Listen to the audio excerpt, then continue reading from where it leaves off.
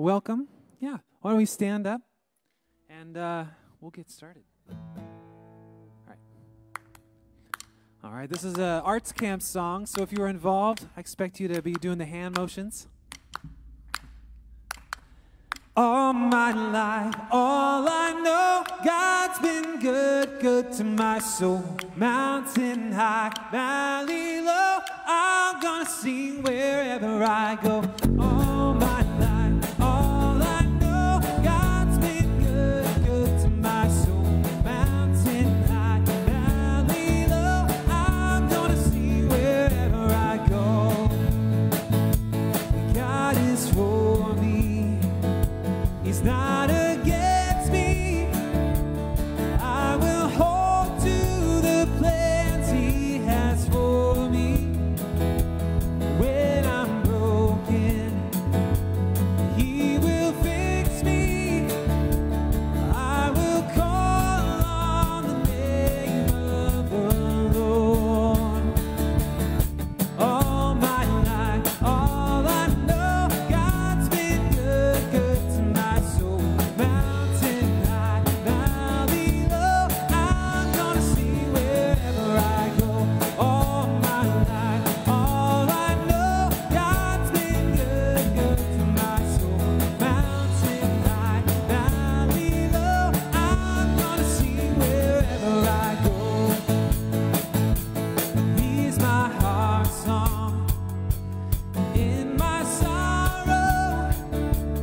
He's my hope and my strength for tomorrow.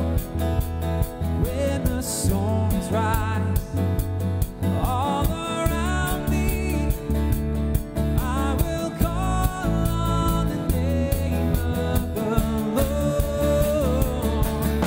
All my life, all I know, God's been good, good to my soul. Mountain high, valley low, I'm gonna sing wherever I go. All my life, all I know, God's been good, good to my soul. Mountain high, valley low, I'm gonna sing wherever I go. Oh, I've got joy, joy, joy deep in my soul, and I will sing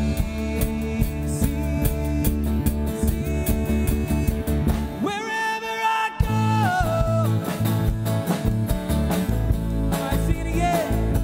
And I've got joy, joy, joy deep in my soul, and I will sing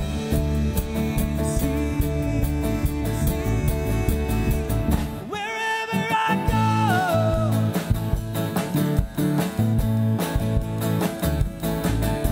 All my life, all I know, God's been good, good to my soul. Mountain high, valley low, I'm gonna sing wherever I go.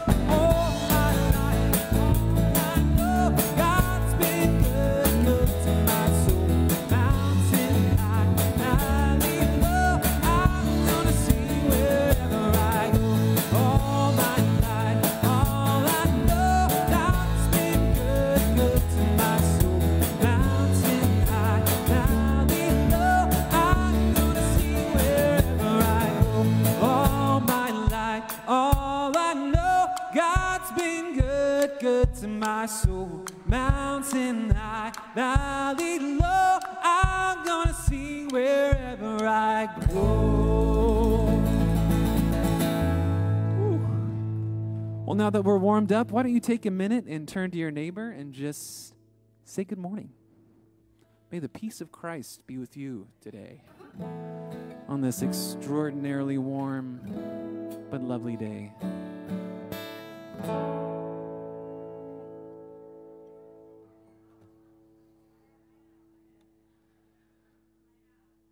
Okay, we've got a fun service ahead.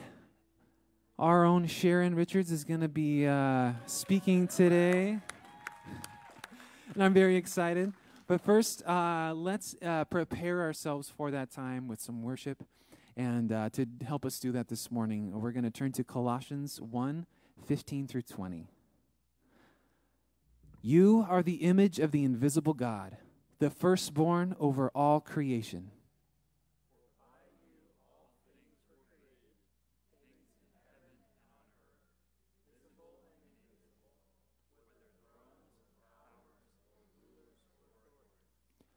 All things were created by you and for you.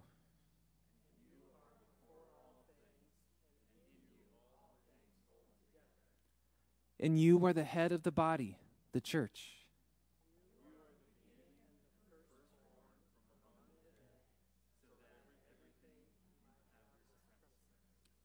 For God was pleased to have all his fullness dwell in you and through you.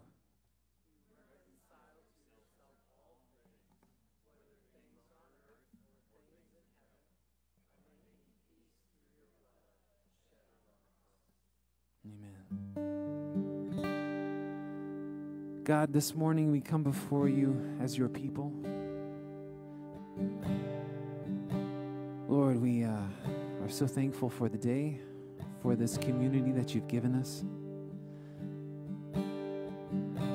Lord, bless this time. Lead us into your presence, God, and let us love you this morning.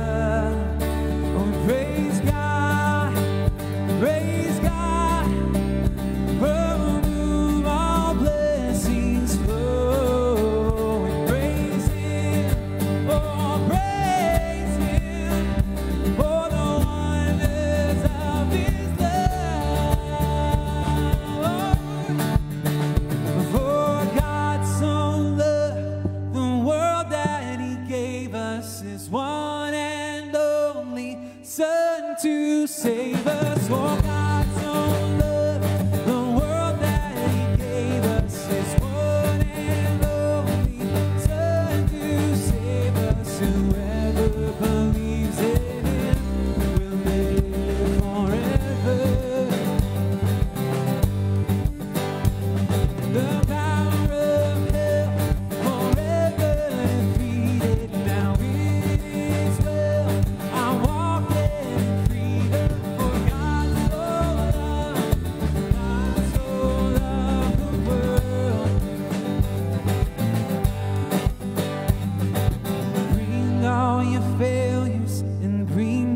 addictions, come lay them down at the foot of the cross.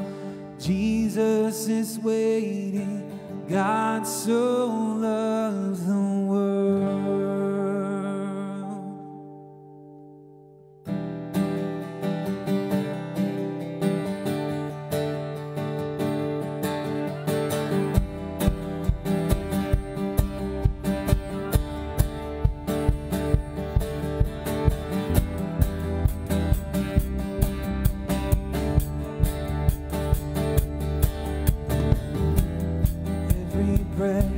Every tongue, every knee will bow down, every being under heaven will confess to Jesus' crown. Oh.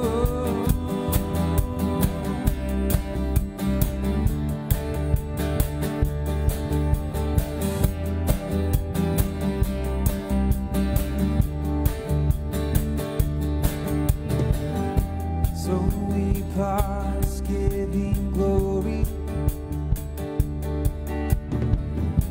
and we will shout your name out loud. May our lives be the story, and that declare your holy cloud. Oh, we'll be your hallelujah. We will be your song of praise. We will be your kingdom people to usher in your reign. May our every hallelujah be the victory you claim. We will be your hallelujah of praise.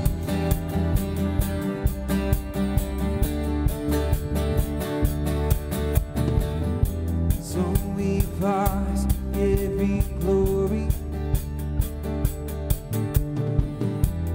we will shout your name out loud. May our lives be the story, and that declare your holy cloud. Oh, we will be your hallelujah. We will be your song of praise. We will be your kingdom people to usher in your reign. May our every hallelujah be the victory you claim. We will be your hallelujah of praise.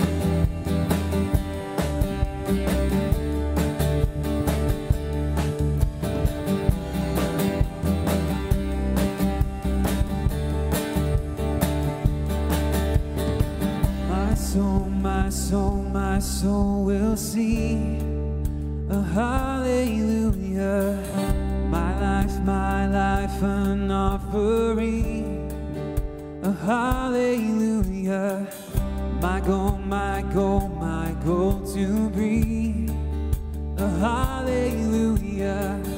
My all, my everything, a hallelujah. Oh, my soul, my soul, my soul will sing a hallelujah. My life an offering, a hallelujah. Oh, my goal, my goal, my goal to breathe a hallelujah. Oh, my all, my all,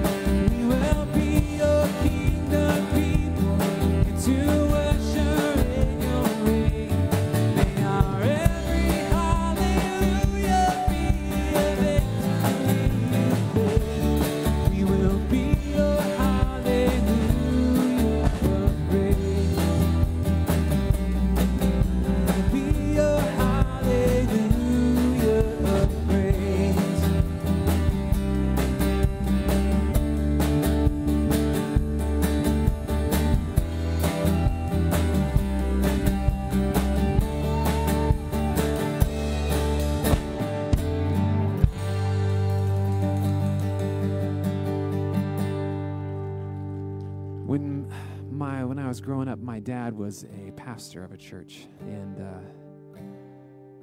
every once in a while he would get up on stage and lead us in this song, and I want to share it or remind you of it. It's been a long time since I've sang this, but it goes like this.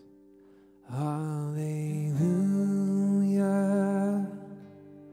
hallelujah, hallelujah, hallelujah,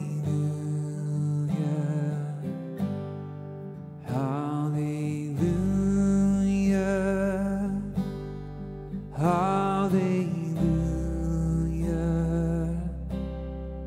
hallelujah.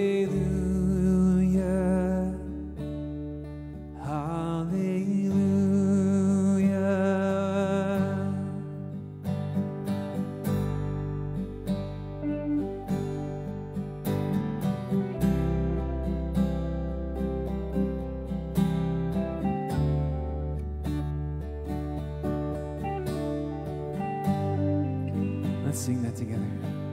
And hallelujah, hallelujah, hallelujah, hallelujah,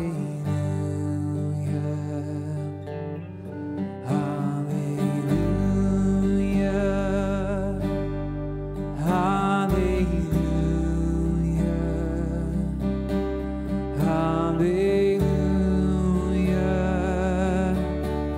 hallelujah. Let's raise our hands. Hallelujah, hallelujah, hallelujah, hallelujah,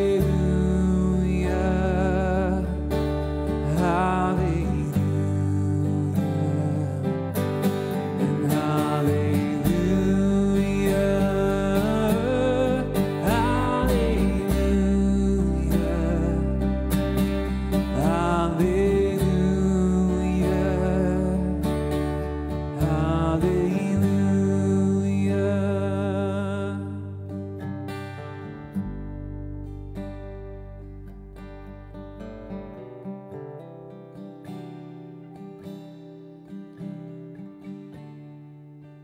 God, we worship you this morning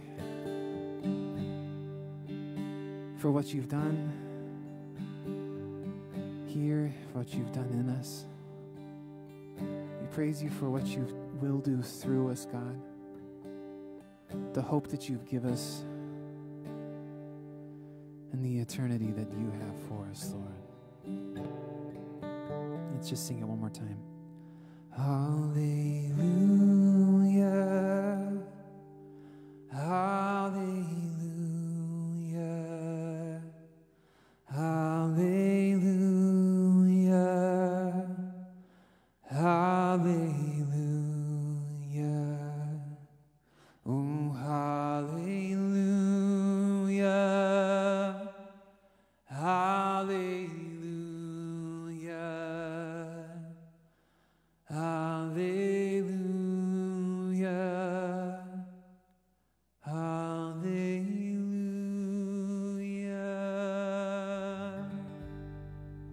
Amen. You may be seated.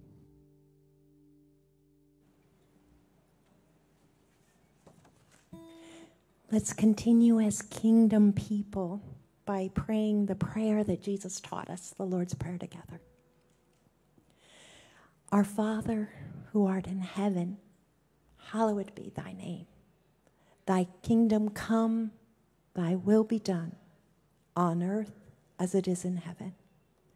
Give us this day our daily bread, and forgive us our sins as we forgive those who sin against us. And lead us not into temptation, but deliver us from evil. For thine is the kingdom and the power and the glory forever. Amen. Father, Son, and Spirit, you are love, a community of perfect love. You invite us to a most intimate of love with you, the divine, inviting us to run to you as a child runs into the arms of a father, our Father. You invite us both into the community of the Trinitarian love and into a community where we can live out this love with each other, our Father. You invite us into a love that extends beyond ourselves and your church into a world that desperately needs this love. Your kingdom come.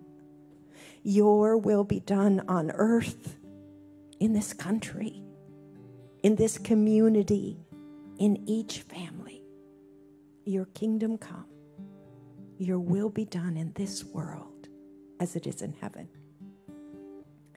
This morning we gather to celebrate this love, to learn from this love, to grow in this love, and to go forth to share this love. Thank you for the privilege of gathering, of being together. Forgive us for often taking the beauty of this community for granted. Teach us to both rest in your love and to grow in our love for you, for each other, and for your world. We lift up our ministry partners in Albania, Yuli and Obana, and their precious children, Lydia, Mateo, Timot, and Luca. Remind them of your great love and pleasure in them as they faithfully love their community. Give them glimpses of your hand at work and sustain them as they seek you and share your love. Protect them, Lord, from discouragement. Honor them and hold them near. Be near too this morning to our neighbor church Journey. Encourage their pastor, Reverend Kristen Saldine, their leaders, and all those who gather there. May they have an increased awareness of your presence, and may Journey Church be a place of healing and hope here in Folsom. Thank you for our abundant blessings. We recognize that all we have comes from your hand and is only ours to steward. Receive our offering today as a tiny testament of our love and use it to extend your love both inside and outside this church. For yours is the kingdom and the power and the glory forever. Amen. A few weeks ago, Jenny Zhang spoke on the beauty of poetry in the scriptures, and she used what we used as our call to worship from Colossians. And after hearing her speak on that, I just got inspired to write a song, and I'd like to share it with you now. His name is Jesus. He is Messiah. He is one with the Father, the Spirit. He is the only Son. He is the King. He has the supremacy.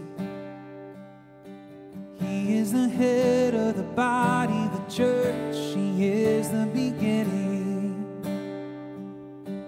And in Him, through Him, for Him is everything. He's the image of the invisible God, the firstborn over all creation. We bow down and give Him praise. We bow down and give Him praise. For in Him all things hold together, for through Him is the glory forever. Come bow down and give Him praise.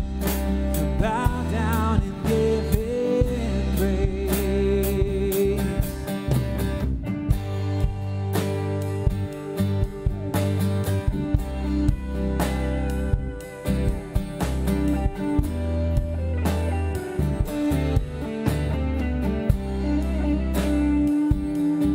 We were the hostile, and we were the alien.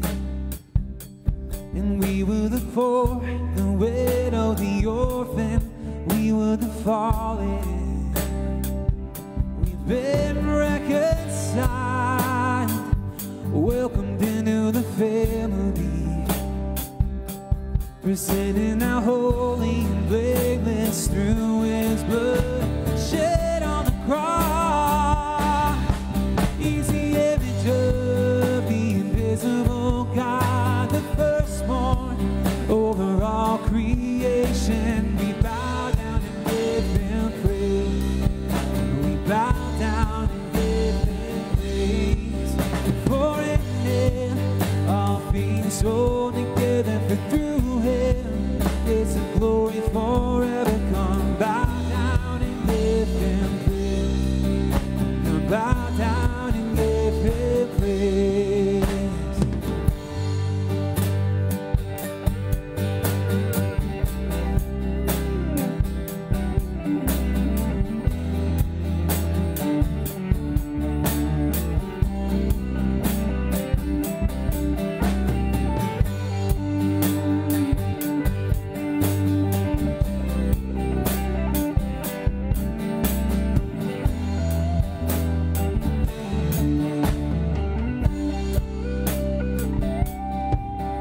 And in Him, through Him, for Him is everything. In Him, through Him, for Him is everything. Oh, in You, through You, for You is everything. Oh, in You, through You, for You is everything. You're the image of the invisible God, the firstborn over all of creation. We bow down and give You praise. We bow down and give You praise. You're the image of the invisible God, the firstborn over all creation. We bow down and give You praise. Oh, we bow down and give You praise. For in Him all things hold together, for through Him is the glory forever. Come bow down and give You praise. We bow down and give You praise.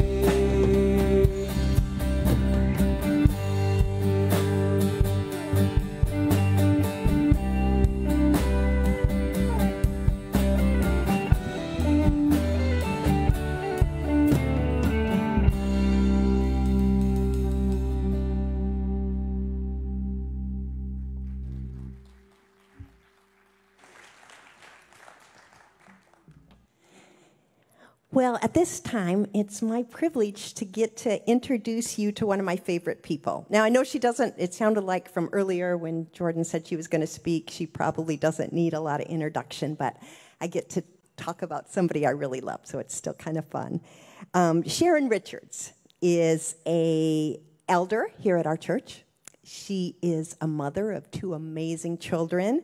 She's a grandmother of 2 of the most adorable twin boys you have ever seen, and about to be a grandmother of a little baby girl.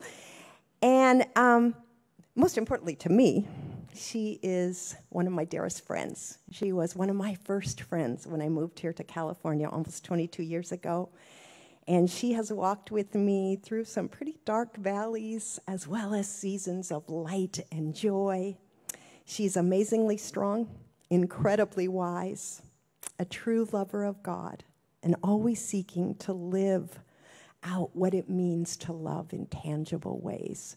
So I know you're going to love hearing from her. Come on up, Sharon.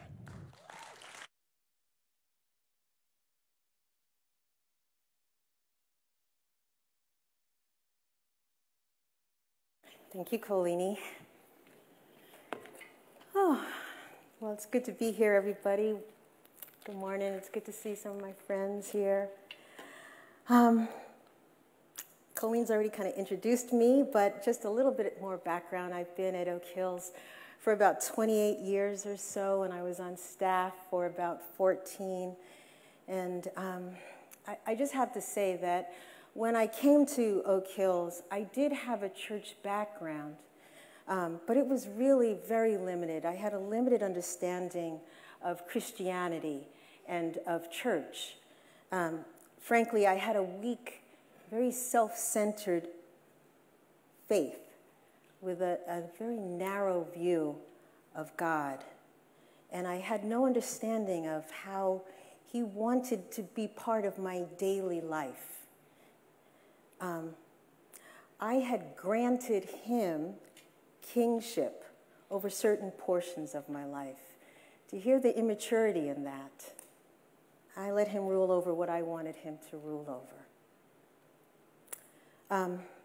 But thankfully, through the years, I've come to better understand what is required of me as a Christ follower and what it means to live in community and within a church community. And I'm still learning. But here's one thing I do know. When talking about faith as well as community, it's really about relationships. Our personal relationships with Jesus as well as our relationships with others. Admittedly, with a sermon series entitled What's on My Mind, it has really been a challenge for me to focus on one thing. And even now, fair warning, I may go rogue off script, just see what happens. I don't know. But I'm just giving you a heads up. We could be here for 10 minutes. We could be here for an hour and a half. I don't really know. But there's been a lot going on, obviously, this past year. Between the pandemic, isolation, politics, and rampant and blatant racial injustice, I've been rocked. This has been a hard year. In some situations, things didn't or aren't working the way I wanted them to, or thought that they would, or even how I prayed they would work out. The season that I've been in, while painful, has been good for me. It's required me to do a deep dive into my resilience and my reliance on God. So yeah, I didn't always feel good, but it's been good for me. It's brought me closer to God because there are so many things that were beyond my control. It required me to remember that God is in control, not me. And to some degree, there's freedom in just acknowledging that and releasing it and letting God do his work. For many of us here today, we're here because at some point we surrendered. We gave up control. We acknowledged that we needed Jesus. For some, that realization came out of a desert experience through difficulties and trials that brought us to our knees. For others, it was a euphoric mountaintop experience, the birth of a child, or a breathtaking view that brought us to a place where we realized that only God could have done that.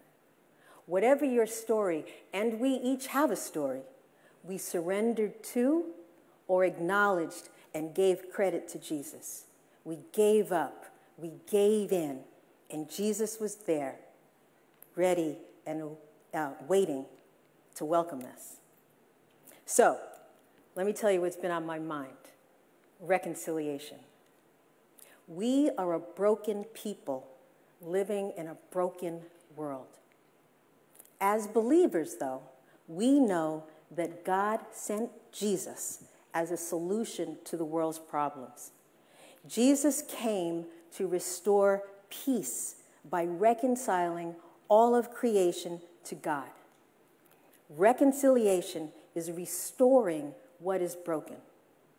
One of the outcomes of this past year for me has been my resolve to live a life of reconciliation. There's nothing lofty about those words. As a Christ follower, that's my job. As Christ followers, that's our job, to live lives of reconciliation.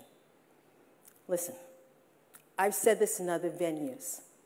I cannot be an authentic Christ follower over here and have the rest of my life over here. It doesn't work. I don't want to be a phony. I don't want to live a double life. It's too exhausting. I want to live a life with integrity. We've been reconciled because of Jesus. He's here, and he's ready to help us to live our lives as he had intended. There's a lot of angry and frustrated people all around us. But as Christ followers, we have to do better. I don't know what that looks like for you. I know what it looks like for me. It means to start being honest with myself, to look at the dark parts of my heart that I try to keep hidden from God and from you guys, and to confess it. Because once I confess it, once I admit it, once I expose it, then I can submit it to God. And he can help me heal. Why? Because Jesus came and ransomed himself and reconciled us to God. And you know what it means? It means I have to be an active participant in the call as a Christ follower, even in my brokenness. It's more than just showing up on Sunday mornings. That's the easy part. It means showing up out there in the world, at the grocery store, on the freeway, at Costco, at work, at school, at home, in our conflicts. That's our calling, to be peacemakers. 2 Corinthians 5:18-20. I'm going to read this. All this is from God, who reconciled us to himself through Christ and gave us the ministry of reconciliation. That God was reconciling the world to himself in Christ, not counting the people's sins against them. And he has committed to us the message of reconciliation. Listen to verse 20. We are therefore Christ's ambassadors, as though God were making his appeal through us. Did you hear that? Do you grasp that? We are therefore Christ's ambassadors, as though God were making his appeal through us. That rocks me to my core. We must be his hands, his feet, his voice, agents of shalom, peacemakers, representatives of Christ.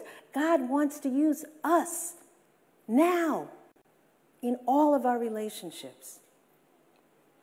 So, with that verse in mind, take a moment to think of a situation or a relationship in your life.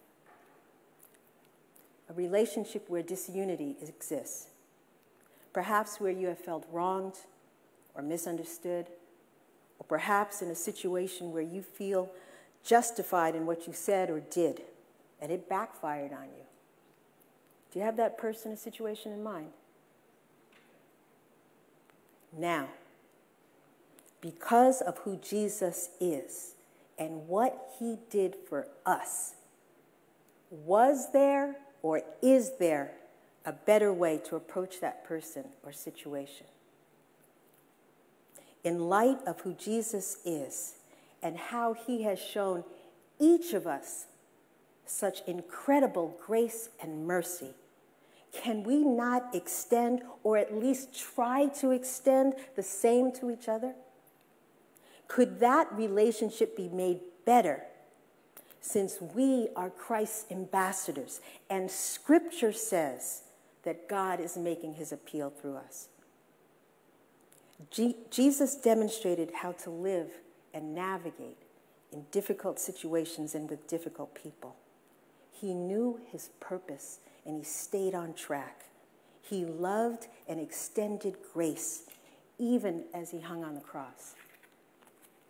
So I'm committed to a life of reconciliation, even though I screw up sometimes. I'm asking God to help me. I'm asking myself this question: am I doing a good job of representing Jesus? Am I doing a good job of representing Jesus in my personal life, in my private thoughts, in my conversations, in conflicts and disagreements. I don't always do a good job, but I'm trying. I'm trying to develop my empathy muscle, to strengthen my grace muscle. Why? Because I'm called to do so, and because I want to live a life that is honoring to Jesus and his sacrifice. Romans 12:18 says this: if it is possible, as far as it depends on you, live at peace with everyone. If it is possible, as far as it depends on you, live at peace with everyone. Now understand that just because we may feel remorse or feel ready to confess a wrong, the person we wronged may not be in a space or a place to forgive us or even to listen to us. But we can still lay down our pride and our arrogance and confess to our God who's always listening. And that, my friends, is the beginning of the reconciliation process. It begins with interior work. I have relationships right now that need repair. I'm trying to understand what my role in the messiness may have been and to take responsibility for it. I confess to you that I have prayed selfish prayers, that God would do a mighty work in, fill in the person's name. But those empty prayers were not for their benefit. They weren't sincere. Those prayers were for my benefit, because the fulfillment of those prayers would make my life easier. Am I the only person who's done that? Really? Okay, I'm the only person who's done that. Okay. When I pray those selfish prayers, you know what that really does? It makes God small, and it relegates him to being my personal genie, as if he works for me. It robs me of leaning into my faith. It robs me of giving God the opportunity to develop me to be a better ambassador of reconciliation. In those kinds of prayers, I'm not taking responsibility for anything. I'm no longer teachable. Patience and kindness can't reach my heart. Seeing the good in a situation or a person is not possible, because I'm not acknowledging that the person I'm in disunity with is also a child of God. If I did, I'd approach that conflict differently. So, let's suppose you're in a fractured relationship right now. You want to talk it out or hug it out, and that person just isn't there yet. What should you do? Well, doing nothing is no longer an option. Our faith is an active faith. How about you begin with the act of confession? That's action. So perhaps in a relationship and situation that is fractured, the first thing to do is to bring it before God. Confess your part in it or your confusion about it. Don't turn your prayer into a closing argument, pleading your case to God. I've done that too.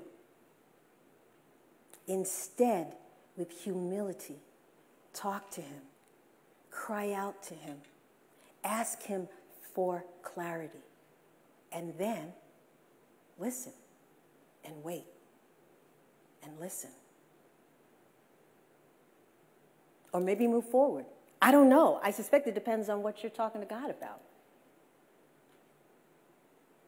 But whatever he tells you, try to seek some type of peaceful resolution. Peaceful resolution. And that means whether it's peace with that person or that situation, or the peace that comes from surrendering your ability to change the situation. Now, I imagine that words like peace and reconciliation injustice, especially in our current culture, conjures up all kinds of things. It causes some people to fix their jaw and cross their arms and have a visceral reaction to those words because they see those words as weak, as conciliatory. But remember, words like peace, reconciliation, justice, those words are strong words, straight out of Scripture. Reconciliation is one of the goals of the gospel. We cannot enter into contentious conversations and situations with the idea of winning or being right or being offended. At the heart of reconciliation, there must be humility, not winning. We cannot approach any fractured relationship with a determination to get what we want. A determination to get what we want is bullying, not reconciliation. The very essence of reconciliation means we come together to the table with a goal of resolving the issue. To let go of our tight grip, to be teachable, even if it's scary and we're afraid of what will happen next. We are trusting God because over and over and over again, He has proven that He is trustworthy and knows best for us. We are growing in our faith. We must be willing to yield to what God is trying to accomplish. Reconciliation takes commitment and work and resolve. It's hard. Some of us would rather throw up our hands and walk away from what we don't like. We refuse to engage. We pull out the silent treatment. We want to ignore the elephant in the room. We don't want to talk about it anymore. We're over it. Let's move on. Let's pretend it didn't happen.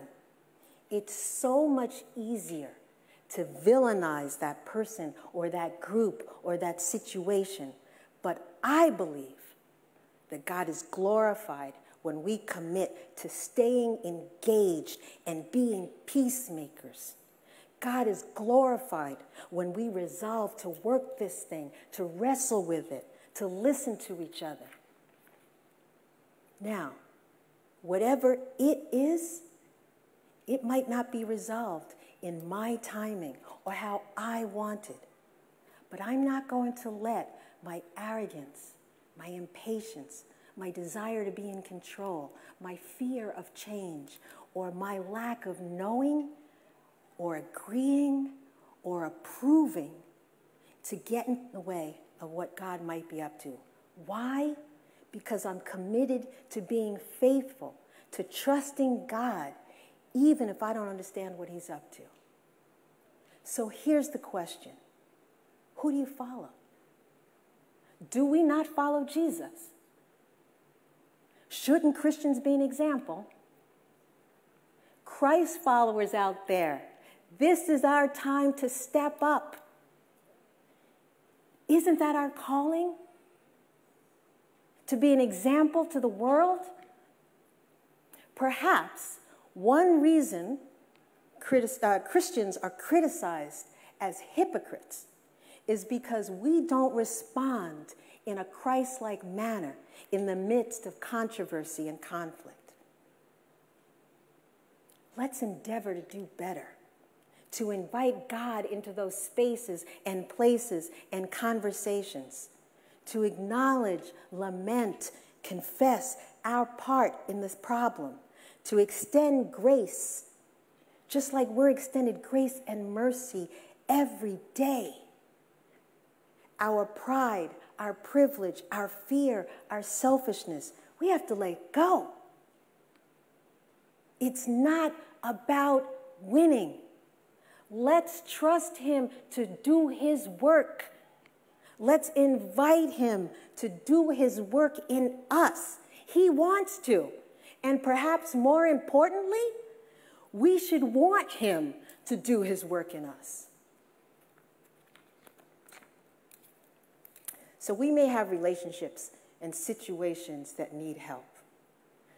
The stress of isolation and separation have fractured families and friendships. It's been a challenging year. The world seems heavy. Our local, state, national, world news can be grim. So we may have broken relationships. But this is not the time for us to put our heads in the sand. This is our time, Christ followers, to show up. We have access to the God of the universe. Do you not believe that? We have access to the hope of the world. That's what he does. He's our hope. We need to tap into that and to ask him to help us to be an active participant in the work that he's doing, to ask God to remind us that even the person that we may have a conflict with also bears his image. He has given us our mandate in Matthew 22, 37 to 40. But it boils down to this: love God, love others.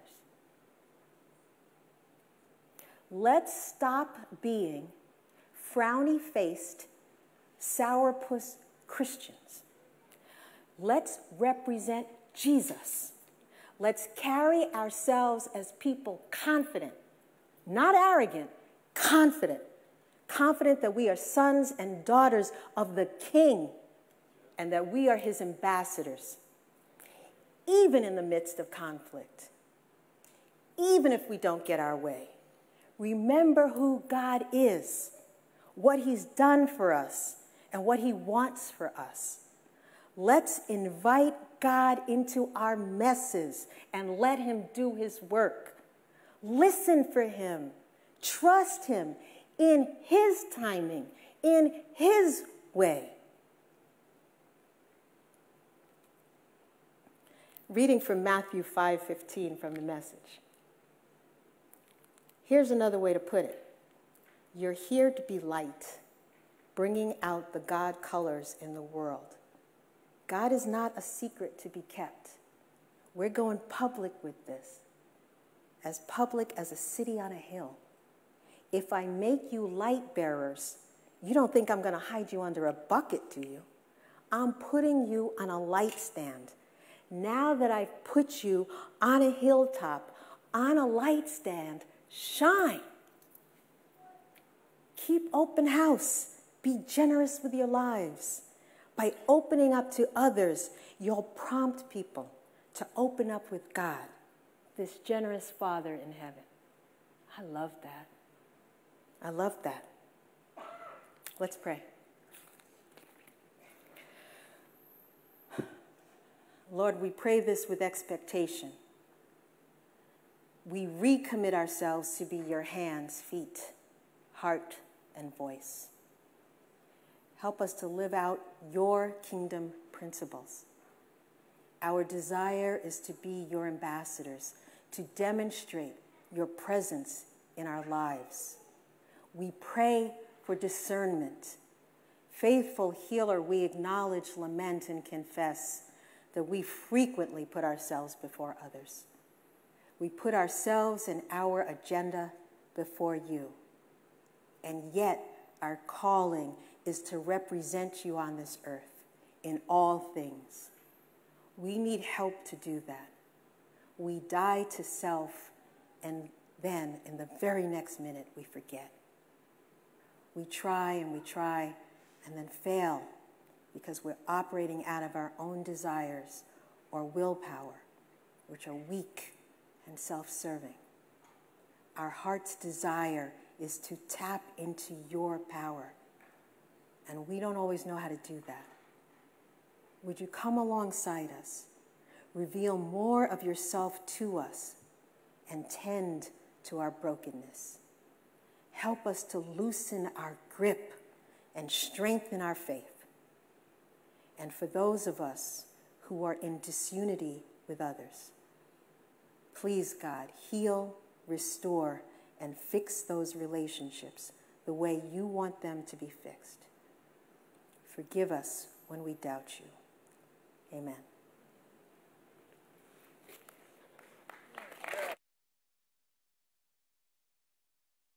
Thank you, Sharon.